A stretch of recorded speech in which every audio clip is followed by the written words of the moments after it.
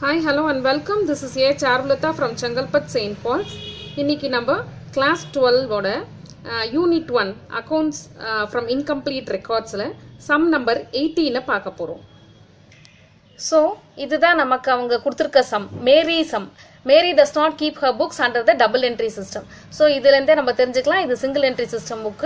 இப்போ என்ன பண்ணனும் அப்படினா first prepare trading and P&L account அப்படினா அது ஃபைனல் அக்கவுண்ட்ஸ் பேலன்ஸ் ஷீட்டும் கேட்டிருக்காங்கன்னா அப்போ ஃபைனல் அக்கவுண்ட்ஸ் நம்ம ப்ரிப்பேர் பண்ணணும் அப்படின்னா அதுக்கு முன்னாடி நம்ம மிஸ்ஸிங் ஃபிகர்ஸ் என்னன்னு பார்க்கணும்னு சொல்லியிருக்கேன். ஒரு தடவையும் நம்ம இந்த மாதிரி காம்ப்ரிஹென்சிவ் ப்ராப்ளம் கொடுக்கும்போது நம்ம மிஸ்ஸிங் ஃபிகர் என்னன்னு ஃபர்ஸ்ட் அதை கண்டுபிடிச்சிட்டு அதுக்கான ஒர்க்கிங்ஸை முடிச்சுட்டு அதுக்கப்புறம் தான் நம்ம ட்ரேடிங் P&L போகணும்னு சொல்லியிருக்கேன். சரி, இதுல என்ன மிஸ்ஸிங் ஃபிகர் எப்படி கண்டுபிடிக்கிறது அப்படின்னு பாருங்க. இதுல பாத்தீங்கன்னா சம்மில் பாத்தீங்கன்னா ஃபர்ஸ்ட் வந்து அவனுக்கு கேஷ் புக்கு கொடுத்துருக்கான். நமக்கு அது வந்து ஒரு லெட்ஜர், கேஷ் புக் வந்து லெட்ஜர் அதை கொடுத்துருக்கான். அதுக்கப்புறமா நமக்கு வந்து அதர் இன்ஃபர்மேஷன்ஸ் கொடுத்துருக்கான், ஓப்பனிங் க்ளோசிங் கொடுத்துருக்கான், அது தவிர்த்து அடிஷனல் இன்ஃபர்மேஷன்ஸ் கொடுத்துருக்கான். ஸோ இப்போ இது ரொம்ப பயந்துக்காதீங்க, இது கேஷ் புக் கொடுத்துருக்கான் எப்படி பண்றது அதெல்லாம் நீ நாட் வரி அபவுட் தட். இது ரொம்ப சிம்பிள், ரொம்ப ஈஸியான சம் தான். ஸோ ஃபர்ஸ்ட் எது மிஸ்ஸிங் அப்படின்னு நம்ம பார்க்கலாம். நான் என்ன சொல்றேன், ஃபர்ஸ்ட் ஓப்பனிங் கேபிட்டல் கொடுத்துருக்கானா பாருங்க, அப்புறமா கிரெடிட் பர்ச்சேஸ் கிரெடிட் சேல்ஸ் கொடுத்துருக்கானா பாருங்க. அது மூணும் இல்லைன்னா அது எது இல்லையோ அதை நம்ம கண்டுபிடிக்கணும்னு சொல்லியிருக்கேன். ஸோ இப்போ இதுல பாத்தீங்க அப்படின்னா நமக்கு அடிஷனல் இன்ஃபர்மேஷன்ல பாத்தீங்கன்னா கிரெடிட் பர்ச்சேஸும் கொடுத்துருக்கான், கிரெடிட் சேல்ஸும் கொடுத்துருக்கான். ஸோ அப்போ நமக்கு சன்ட்ரி டெட்டாஸோ கிரெடிட்டாஸோ ஓபன் பண்ண வேண்டிய வேலை கிடையாது. சரி, அப்போ என்னதான் பண்ணணும்? ஓப்பனிங் கேபிட்டல் இருக்கா, ஓப்பனிங் கேபிட்டலும் இருக்கு. ஸோ இது மூணுமே நமக்கு கொடுத்துட்டான்.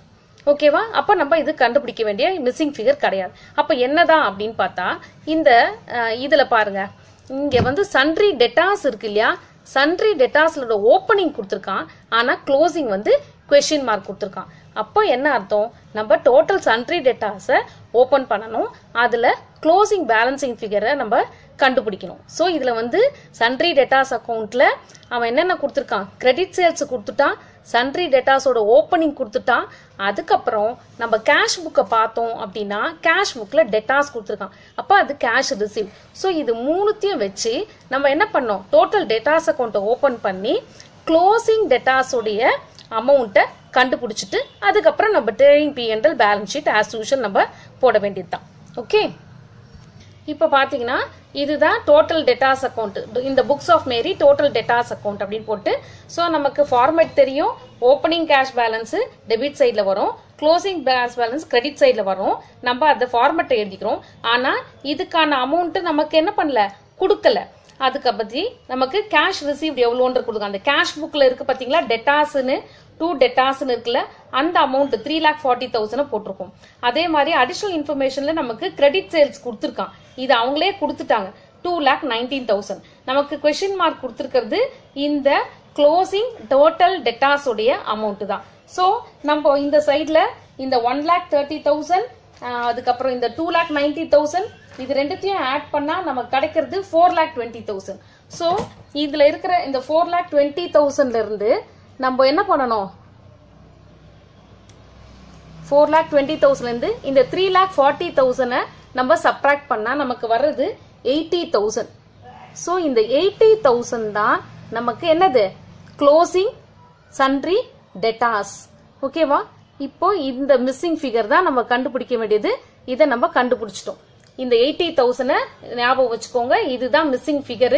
நமக்கு கிரெடிட் சேல்ஸ் கொடுத்துட்டான், கிரெடிட் பர்ச்சேஸ் கொடுத்துட்டான், ஓப்பனிங் கேபிட்டல் கொடுத்துட்டான், இது மட்டும் தான் நமக்கு மிஸ்ஸிங் ஃபிகர். ஸோ எப்பவுமே சிங்கிள் என்ட்ரியில நமக்கு வந்து காம்ப்ரிஹென்சிவ் ப்ராப்ளம் கேட்டாங்கன்னா ஃபர்ஸ்ட் மிஸ்ஸிங் ஃபிகர் எதுன்னு பார்த்து அதை ஃபர்ஸ்ட் கண்டுபிடிச்சு வச்சுட்டு அதுக்கப்புறம் நம்ம ஃபைனல் அக்கௌண்ட்ஸ்க்கு போக வேண்டியதுதான்.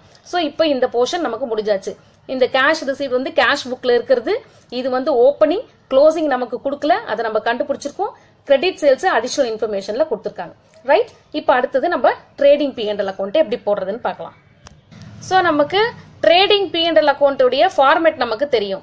ட்ரேடிங்ல வந்து டெபிட் சைட்ல opening balance, opening stock, credit சைட்ல க்ளோசிங் ஸ்டாக் வரணும். ஸோ இங்க பாத்தீங்கன்னா இது இருக்கு பாத்தீங்களா, ஸ்டாக் ஆஃப் கூட்ஸ் அப்படின்னு இருக்கு இல்லையா, இது வந்து ஓப்பனிங் ஸ்டாக், இது வந்து க்ளோசிங் ஸ்டாக்.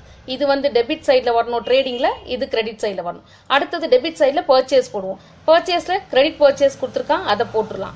கிரெடிட் சைட்ல சேல்ஸ் வரணும், கிரெடிட் சேல்ஸ் கொடுத்துருக்கான், அதை நம்ம போட்டுடுவோம். அது தவிர்த்து இங்க வேற என்ன கொடுத்துருக்கான் அப்படின்னு பார்த்தா அடிஷனல் இன்ஃபர்மேஷன்ஸ் ஏதாவது கொடுத்துருக்கானா வேற பாத்தீங்கன்னா இங்க வந்து வேஜஸ் கொடுத்துருக்கான். அது வந்து ட்ரேடிங்ல டெபிட் சைட்ல நமக்கு வரணும். ஸோ இதோட நம்மளோட ட்ரேடிங் அக்கௌண்ட் முடிச்சு போயிடும். பேலன்சிங் ஃபிகர் வந்து நமக்கு கிராஸ் ப்ராஃபிட்டோ இல்ல கிராஸ் லாஸோ நமக்கு வரும். ஓகேவா? நல்லா தெரிஞ்சுக்கோங்க. ஓப்பனிங் ஸ்டாக் ஆஃப் கூட்ஸ் இது, க்ளோசிங் இது, அதுக்கப்புறமா நம்ம போட வேண்டியது கிரெடிட் சேல்ஸும் கிரெடிட் பர்ச்சேஸ். இது வந்து டெபிட் சைட்ல, இது வந்து கிரெடிட் சைட்ல போட்டு நமக்கு நம்ம என்ன கண்டுபிடிக்கணும்? இப்போ கிராஸ் ப்ராஃபிட்டை கண்டுபிடிக்கணும். ஓகேவா? இப்போ நம்ம ட்ரேடிங் அக்கௌண்ட்டை கம்ப்ளீட் பண்ணுவோம். இன்னொரு விஷயம் என்னன்னா, இங்க நமக்கு கேஷ் புக்ல பர்ச்சேஸ்ன்னு கொடுத்துருக்காங்க, அதே மாதிரி சேல்ஸ்ன்னு கொடுத்துருக்காங்க. இப்போ இது வந்து கேஷ் சேல்ஸ், இது வந்து கேஷ் பர்ச்சேஸ்.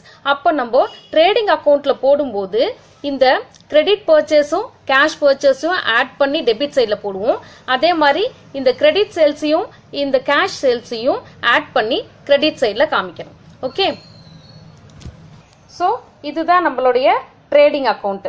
ஸோ பை சேல்ஸ்ன்னு போட்டு கேஷ் சேல்ஸ் அந்த கேஷ் புக்ல உள்ளது, கிரெடிட் சேல்ஸ் அடிஷனல் இன்ஃபர்மேஷன்ல உள்ளது. டெபிட் சைட்ல பாத்தீங்கன்னா ஓப்பனிங் ஸ்டாக் நமக்கு கொடுத்துருக்கோம் அதர் டீடைல்ஸ்ல, பிளஸ் பர்ச்சேஸ் வந்து கேஷ் புக்ல கொடுத்துருக்கிறது கேஷ் பர்ச்சேஸ், கிரெடிட் சேல்ஸ்னு கொடுத்துருக்கான் ஏற்கனவே, அதையும் நம்ம எடுத்து போட்டுக்கிறோம். வேஜஸ் கொடுத்துருக்கான், அதை போட்டுக்கிறோம். So closing stock opening stock அந்த இதுல கொடுத்துருக்கிறதே அப்படியே எடுத்து நம்ம போட்டாச்சு. 1,10,000 க்ளோசிங் வந்து 1,80,000. இப்போ நமக்கு வந்திருக்கிறது வந்து கிராஸ் ப்ராஃபிட். இந்த கிராஸ் ப்ராஃபிட்டை நம்ம P&L அக்கௌண்ட்டுக்கு எடுத்துட்டு போகணும். இங்க கிராஸ் ப்ராஃபிட் அந்த டெபிட் சைட்ல வந்ததுன்னா P&L அதை நம்ம எப்படி காமிக்கணும்? கிரெடிட் சைட்ல பை கிராஸ் ப்ராஃபிட் அப்படின்னு சொல்லிட்டு 3,20,000 போடணும். சரி, P&L அக்கௌண்ட் நம்ம என்ன பண்ணணும்? டெபிட் சைட்ல எல்லா எக்ஸ்பென்சஸையும் கிரெடிட் சைட்ல எல்லா இன்கம்ஸையும் போடணும். சரி, இப்போ எதெல்லாம் எக்ஸ்பென்சஸ் என்னெல்லாம் இன்கம் கொடுத்துருக்கான்னு பார்க்கலாம். ஸோ இந்த சம்மை பொறுத்த வரைக்கும் இதெல்லாம் முடிஞ்சிருச்சு. ஸோ இந்த வேஜஸ் நமக்கு வந்து ட்ரேடிங்ல போட்டோம். அடுத்தது இந்த சன்ட்ரி எக்ஸ்பென்சஸ் நம்மளோட P&L அக்கௌண்ட்ல டெபிட் சைட்ல வரணும். அதுக்கப்புறம் இங்க பாத்தீங்கன்னா இந்த additional இன்ஃபர்மேஷன்ல depreciation furniture and fittings by 10% per annum அப்படின்னு கொடுத்துருக்காங்க.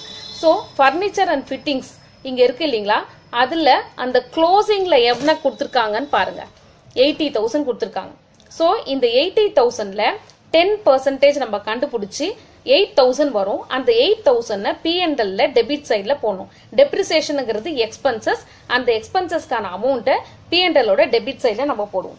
அவ்வளவுதான். அதுக்கப்புறம் கிராஸ் ப்ராஃபிட்டை கொண்டு வந்துடும். மித்தபடி P&L அக்கௌண்ட்ல போட வேண்டியது வேற எதுவும் நமக்கு இல்ல. சோ நம்ம இப்போ என்ன பண்ண போறோம்? P&L அக்கௌண்ட்டை போட போறோம். ஸோ இதுக்கான P&L அக்கௌண்ட் பார்த்தீங்கன்னா நான் ஏற்கனவே சொன்ன மாதிரி இந்த கிராஸ் ப்ராஃபிட் நம்ம கண்டுபிடிச்சத ட்ரேடிங்ல கண்டுபிடிச்ச இந்த கிராஸ் ப்ராஃபிட் எடுத்துட்டு வந்து நம்ம இங்க போட்டாச்சு. 3,20,000 போட்டாச்சு. அதுக்கப்புறமா டெபிட் சைட்ல எக்ஸ்பென்சஸ் பார்த்தா சன்ட்ரி எக்ஸ்பென்சஸ் 1,20,000. அடுத்தது depreciation on furniture and fittings நமக்கு வந்து 80,000 கொடுத்துருக்கான். அதுல 10% கண்டுபிடிச்சா நமக்கு 8,000 வருது. அதை இந்த 8,000 நம்ம இங்க காமிக்கணும்.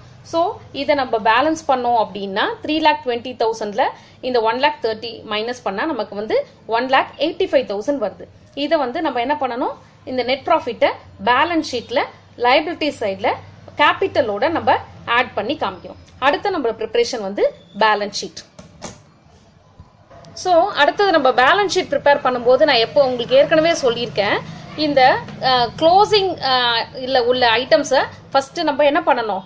பேலன்ஸ் ஷீட்ல நம்ம காமிக்கணும் அப்படின்னு சொல்லிருக்கேன். ஸோ இது வந்து ஸ்டாக் ஆஃப் கூட்ஸ், இது வந்து க்ளோசிங் ஸ்டாக்ஸ். அதுக்கப்புறம் சன்ட்ரி டெட்டாஸ் இங்க கொஸ்டின் மார்க் போட்டிருக்கு. நம்ம என்ன பண்ணிருக்கோம்? அதை நம்ம கண்டுபிடிச்சிருக்கோம். அந்த டெட்டாஸ் 80,000 கொண்டு வந்து பேலன்ஸ் ஷீட்ல அசட் சைட்ல நம்ம காமிக்கணும். கிரெடிட்டாஸ் 90,000 லைபிலிட்டி சைட்ல காமிக்கணும். ஃபர்னிச்சர் அண்ட் ஃபிட்டிங்ஸ் வந்து 80,000 அசட் சைட்ல, அது கூட டெப்ரிசியேஷன் நம்ம 8,000 கண்டுபிடிச்சோம் இல்லையா, அதை சப்ட்ராக்ட் பண்ணி அவுட்டர் காலத்துல போட்டு இதையும் நம்ம அசட் சைட்ல காமிக்கணும். சோ இதுல கிரெடிட்டாஸ் மட்டும் லைபிலிட்டிஸ்ல காமிப்போம், மீதி எல்லாத்தையும் அசட் சைட்ல காமிப்போம். இந்த க்ளோசிங் இதை தான் காமிக்கணும். டெட்டாஸ் வந்து நம்ம கண்டுபிடிச்ச அந்த 80,000 கொண்டு வந்து இங்க போடுறோம்.